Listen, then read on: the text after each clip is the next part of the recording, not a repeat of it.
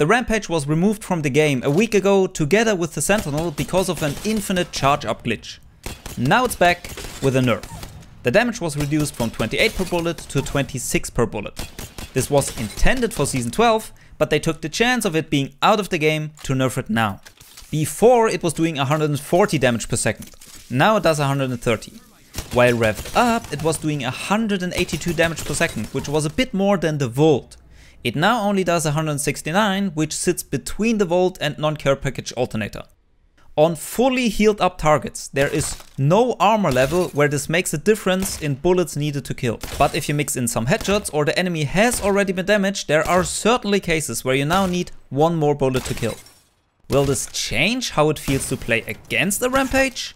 In my opinion, not really, since magazine size, slow fire rate and easy to control recoil are what makes it so impressive. What do you think?